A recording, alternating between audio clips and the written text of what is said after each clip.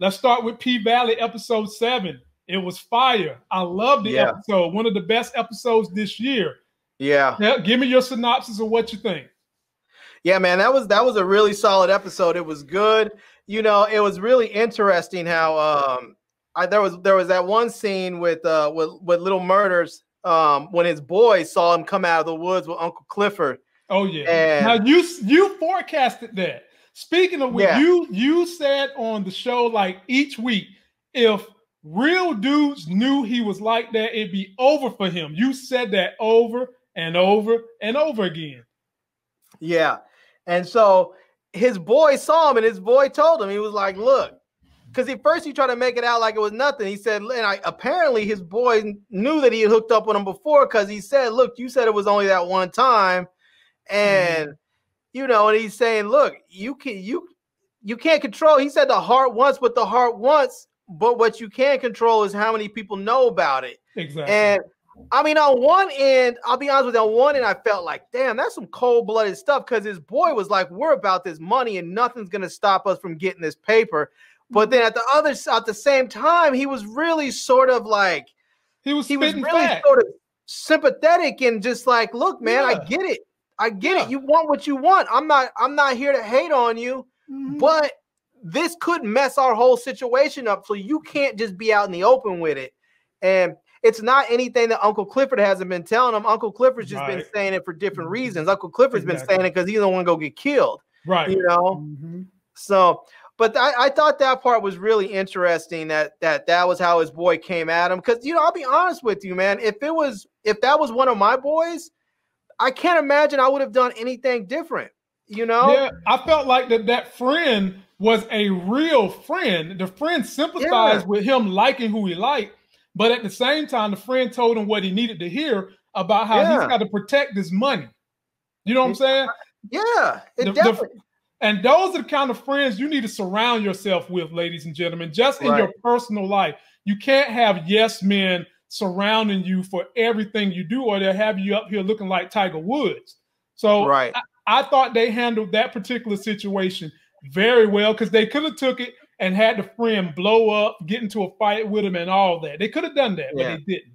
So they handled that well. I thought it was really cool that, and I mean, because I understand that Little Murder probably realizes this dude is my real, he's a real G. He's my dude. Like, he may not agree with what I'm doing. He may not like what I'm doing, but because we're friends, and part of it's the money too, but part of it is because we're friends, you know, he's telling me like it is. And I'll tell you one scene I did not need to see in that. I did not need to see Little Murder butthole naked, or excuse me, almost naked, wearing his white Nikes and his white socks up there on that stage, dropping it down low, rapping. No one need to see his butt squatted up there. No, come on, man. Hey, man, and y'all women wrong talking about his penis small, because when he dropped it like it was hot, y'all ain't see no wiggle. You didn't see that. I wasn't looking for it, but I mean, now that you mention it, I'm right there with nothing to see there. Boy, y'all women ought to stop y'all mess, man. Y'all, boy. But Larry, he was being coached up by your girl, the Crooked Letter. She was trying to get him hype, because again, Little Murder showed just how young his ass is, because he's afraid of being on a stage, and he's trying to be a rapper. Yeah. I mean, there's a lot of people out there that are artists that suffer from stage fright. So I can understand that. People do it. I'm not saying it ain't, but when it's time to do it, you got to do it. And he would not have done it had it not been for Mississippi taking him and putting her through what she went through last episode. Right. She's definitely Mississippi has definitely come into her own, and I'm really looking forward to see how her relationship ends up turning out with that crazy ass white boy, because we can tell he's ultra violent. I mean, the way that Gidget just like froze up in fear over him, you know, that dude seems like he must be just straight sadistic or something. But we can see how Keyshawn is just getting her confidence up to a point that I don't think she's going to be able to continue to tolerate that, you know, that abuse. She's just not going to be able to do it. And And I just knew when they had those two, when they had her and Diamond up there lingering just about the touched lips, and I just knew something was going to interrupt that. I was like, they're not going to give it to us just yet. They're going to make us. They're gonna make Diamond kill her boyfriend or something before they get there. Either they're gonna make it get there before, or it's gonna happen right before he ends up having to kill dude. Because there's gonna be something that either he's gonna have to go away or he's gonna get locked up. Something, I don't know, but right. I felt like that was going to be a scene interrupted possibly by the baby daddy, but they didn't do it then. But you knew they wasn't about to allow them to have that moment in the back. Uninterrupted. Yeah, in the back of the club, in the back of Pink. They won't about to let them have that moment then. And then to circle back to Corbin and his brothers, we often tease about how dumb the Southern white male that is, with the slave mentality can be. And Larry, did you see how dumb these fools were? These fools was mad at Andre for not only getting them a lease contract that's going to pay $15 grand a month, but also 1% of the revenue of the casino, not the profit, ladies and gentlemen. There's a difference. The full revenue. And now me and my wife went to Louisiana last year for my birthday, and they was telling me that in a month, the one casino in New Orleans brings in $30 million a month. You do that times 12, and that's what these boys could be bringing in a year. And they sitting up there tripping about $6 million up front. Come on, man. Come on. Yeah, that's just crazy. I mean, you figure $30 million a month. So you figure that's what? Let's see, 1% of that. So you have 10% of that would be $3 million. And so another 10% would be 300. So you're talking about $300,000 a month. Right. On top of 15 grand a month. Yeah. So you're talking about an extraordinary amount of money that these dudes will be making as a consequence of them signing a lease rather than selling. And so, I mean, and the crazy thing about it is, I mean, I don't know how long that lease is for. Usually those leases are pretty long, like 99 years or something, but you still have a legacy you can pass on. And because because the casino will have been there and their family members will understand how the business works, when the lease is time to come to re-up the lease, they can just simply say, yeah, we'll re-up it, but we want, instead of 1%, we want 5%, you know? Right, we want 3%. We after that 20 years is up, we got a family that's got to go through college, whatever, and we want to re-up that lease. So and then you got to talk about it was funny as hell to see Uncle Clifford in his Black Power gear out there with Mercedes' mom. He was a mess. Oh man, I was dying laughing, man. You gotta love that character, though, man. That character is the glue that brings this thing together. He was out there. He was like a combination of Stokely Carmichael and Angela Davis, boy. Black Power. And did you see the way the crowd was looking at him as he was walking up there to Mercedes' mom? Yeah. Man, so you know, the big rumor is someone is going to die next week. You've got the mayor who could possibly die because you heard the white dude say they upset with him, and they told the mayor exactly what you said last week, that there's a plan of action to get his ass up out of there. They done got what they needed out of you. They're going to get him out of there. Diamond is someone I think that could possibly die, or Big L. Those are my three top lists of people that could possibly die. And then I don't think it's going to be a major character. You don't. So Big L is not a major character. Nah, he's been in there enough. I think it's either going to be Keyshawn's baby daddy, or it's going to be Autumn's dude. Okay. I think it's going to be one of those. I think it'll be one of those two. Now, this is what got me with Mercedes. You know, I've been caking up for Mercedes the whole season. Autumn was going to give Mercedes an extra 10 grand to help her with her business, and Mercedes' pride wouldn't let her take it. Which that's just crazy. That warned me back over to Autumn, because on the first episode I was all about Autumn, then it switched to Mercedes. Okay.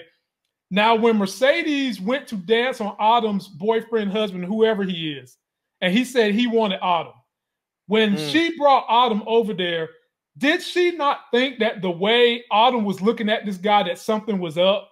That maybe she was blinded by the stacks. That's what you think it was?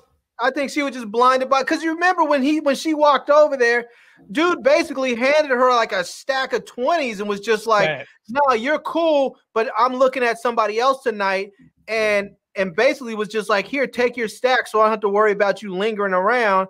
And I think she was just blinded by the stacks. So, nah, Mercedes, you got to do better than that. You was teaching other girls the ropes, and you saw that be photo. Look, I mean, Autumn looked like somebody had just slapped her in the face with a poop stick. I mean, she looked like she had seen a ghost. Yeah, man. And Mercedes, you got to do better than that. The only other point, go ahead, Larry. I was going to say, you know, as far as who might get killed, what I was thinking, someone who might do some killing, it could possibly be Lil Murder. Not getting killed, but it could possibly be Lil Murder ends up killing you know, Mississippi's baby daddy, because you know they're all snuggled up over there in their business type situation, and they're fronting like they're together, but at the same time, if you see those two together, they're actually becoming really good friends, and they're working to sort of come up together, and I could very likely see something happening where Keyshawn's baby's daddy comes up and says something or does something in public. And not only does he want to help her because Lil Murder would be her friend, but also it could just simply be he can't not do something. And because if this happens in public and that's supposed to be his girl and they're all on social media, he can't not do something. It's all about preserving his rep at that point. So and he might do it, because how do you think Keyshawn's baby daddy is going to handle her dancing all up on Little Murder when he does his big stage play next episode? That's probably going to send the baby daddy in rage, and they probably going to run in there.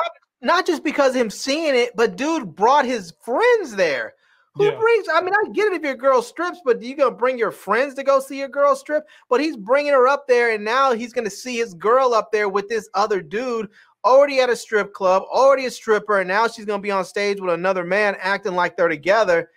Dude's not gonna be able to handle that. I wouldn't be surprised if Lil Murder and Diamond ended up killing that dude, because he's probably gonna go off, and Diamond's got to drag him outside, and Lil Murder might end up being outside with his people. I think the more I think about it, I think it might be Keyshawn's baby daddy that goes out. Either that, or maybe Keyshawn's baby daddy and one of his friends end up shooting, Diamond or Lil Murder outside the club when they drag him out front. So right. So what do you think is the deal with Autumn's baby daddy asking her for money?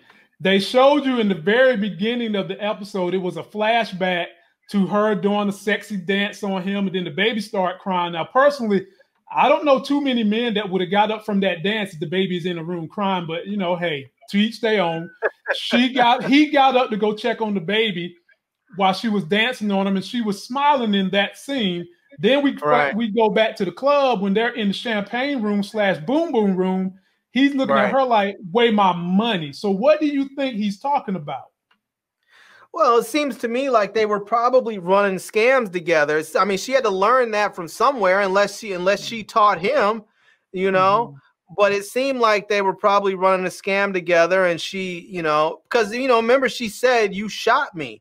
I mean, she said, "I shot you," and he said, "Well, not good enough," and so it seems like something happened with them. I mean, it looked like we had seen some other flashback scenes where it looked like, that he was being violent with her and abusing her. So it looked like she probably got fed up with him at one point and shot him and then dipped out. Who knows? Maybe she shot, maybe when the hurricane came and all that was going off, maybe she shot him during the hurricane and figured that if he got shot dead, no one would find anything. It would just be, he'd be shot dead, his body would be rotted away, and no one would know if he got shot from her or just some other person out there looting or whatever. So I don't know. It's going to be curious to see what happens with that. I think it's a possibility he might be the one that ends up getting killed as well, because I think Autumn might take dude out, you know. She and might.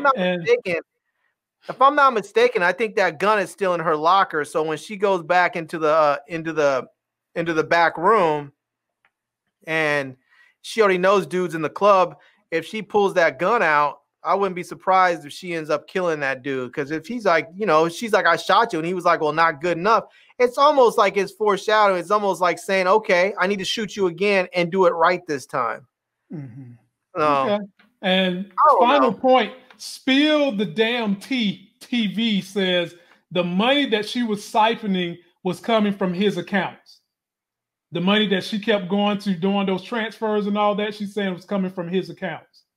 Okay. So I guess I don't know. I mean, something's got to be up with all that money, you know? Yeah, we'll see. 2 episodes left. They're going to do some tying up, ladies and gentlemen. They have got the authorization for a 2nd season. Real good show. I can't wait. She must have been a stripper before. You think she must have been a stripper before, because she was dancing for him like she was a stripper. Most women don't know how to dance like that. Most women, when you see them try and dance like a stripper, most of them are fairly awkward and don't really know how to dance like an actual stripper.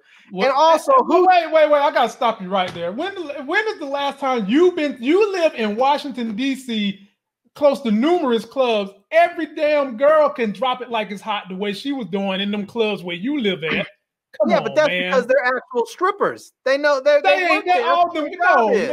No, man, all them girls. They ain't all strippers, man. Stop it. Any woman that want to get a man penis to rise, you ain't even got to have no coordinate. Just shake your hind parts left and right in a little slow motion. The penis is going to rise. So it wasn't nothing special about that dance she was doing, man. And this is my other thought. And I mentioned this earlier. Like, when most people get in a hard way, they don't most people go to what they know. They don't go to something different. So most people go to what they know. And for her, she went to stripping. It's just like some people, if you get in a hard way and you used to be an accountant, then you go find a job as a bookkeeper or an accountant or something. If you were a car salesman, you go find a car lot and you start selling cars. You know, if you're a drug dealer, you sell drugs. If you're a paramedic, you go work on an ambulance. So I think for her, when she got in a hard way, she went to go shake that ass and work as a stripper. I don't think so. I don't think so. Could be wrong, but I don't think so. But we'll see. We'll be back. We'll be back for next week. Now, ladies and gentlemen, next week is the last episode, right? Because they're only giving us 8, right? I thought they did 9. Is it 9? Okay. It might be 8. For some reason, I thought it was 9, but we'll see.